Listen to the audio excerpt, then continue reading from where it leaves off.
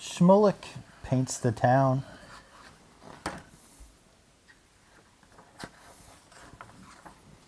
On Monday, the mayor visited Smulek the painter.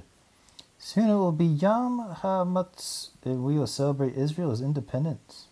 Can you paint us a mural on the wall and decorate the park around it? Certainly, said Smulek. Everyone from the town will be there, the mayor went on. There will be awards and speeches. There will be music and dancing. There will be flags and fireworks. Wonderful. I can't wait to get started, said Smulek. On Tuesday, Whoa. Smulek and his dog, Ezra, walked to the mural wall. I can't think of anything to paint, Ezra. So today, I'll just look up at the sky and be inspired by the puffy cloud shapes. I'll paint tomorrow, Ezra. On Wednesday, Smulek and Ezra walked to the mural wall. I can't think of anything to paint, Ezra, said Smulek.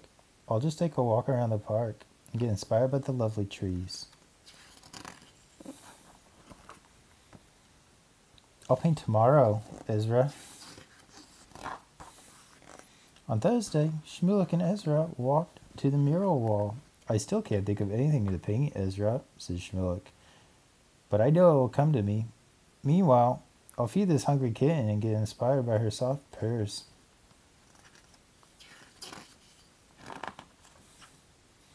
I think the mural can wait till tomorrow, Ezra.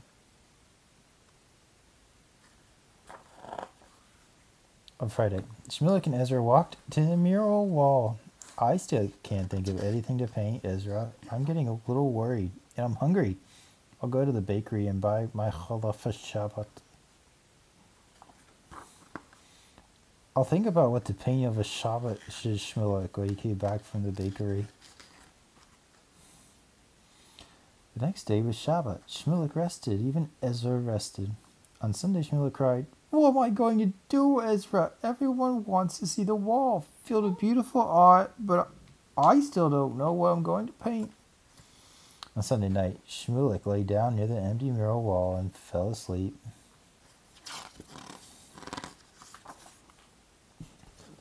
When Smulek woke up on Monday morning, he rubbed his eyes and exclaimed, Wow! Am I dreaming? These are masterpieces. Did I paint these in my sleep? Was I finally inspired in my dreams? I must be very talented. But then he noticed something. Oh my, I can't believe it. Was it you, Ezra? Asked Smulek. Roof, barked Ezra. Soon, people began gathering for the Yom HaMatz celebration. Everyone was amazed by the paintings all over the park.